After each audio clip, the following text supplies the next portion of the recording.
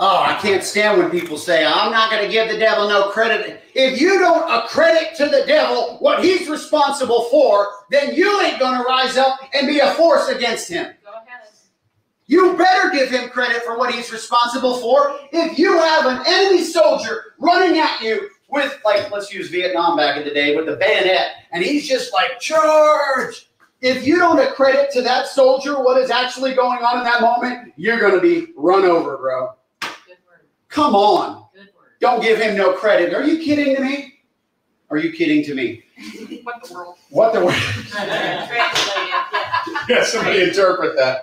Yeah. So anyhow, I mean, Jesus is the one that said, I have given you authority over what? The power of the enemy. Wait a minute. Jesus? Are you trying to say that the devil has power? That's what it says. That's what it says.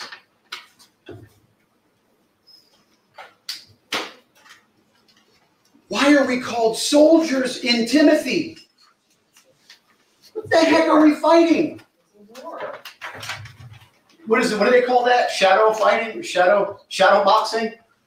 You know, you're just attacking nothing. No, that's not what you're doing. And don't let some passive Christian try to convince you that that's what you're doing either. We are in a war. And people are dying and they're being taken out. And don't let some passive, demon-filled Christian try to convince you otherwise. Wow. Yeah. That's a good word.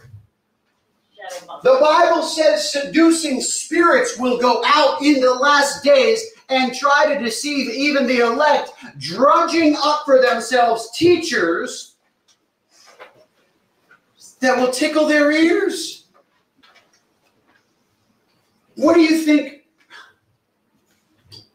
I don't want to give the devil no credit.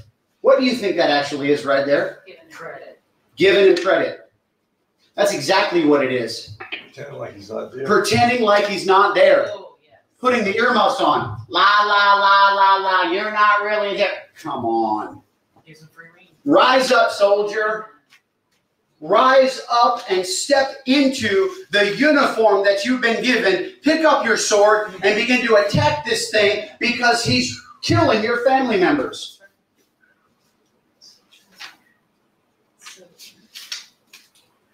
If you don't recognize Paul's the one that said, don't you be ignorant of Satan's schemes and devices. That's what he said. Right. Don't be ignorant of it. So when you're saying, I'm going to digress here. When you are saying that I'm not going to give the devil any credit, what you're actually saying is that you want to remain ignorant of Satan's schemes and his devices.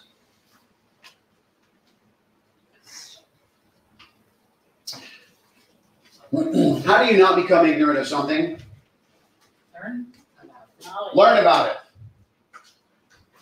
So while Christians are trying to tell you not to pay the devil no mind, not to give him any attention, the written word of God is telling you, don't you dare do that.